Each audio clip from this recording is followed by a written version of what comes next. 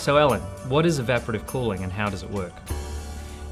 Compared to conventional air conditioning, which takes air from inside your house and passes it through a fan coil, cools it down and delivers it back in the house, so you've got to lock everything down and wait for it to get cold.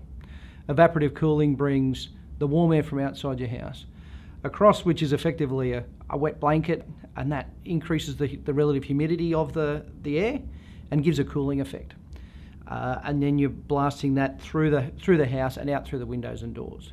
So effectively, you're getting fresh air in through the house rather than conventional air conditioning, where you're recycling the same air back across a cooled fan coil, and eventually drops the temperature down. So that's why you've got to shut the windows and the doors, because you don't want any of that cooled air to escape, so you can recycle that back through the fan. So it's a different feel from conventional air conditioning to evaporative cooling, where conventional air conditioning is a little bit drying, and some people get irritated eyes and different things.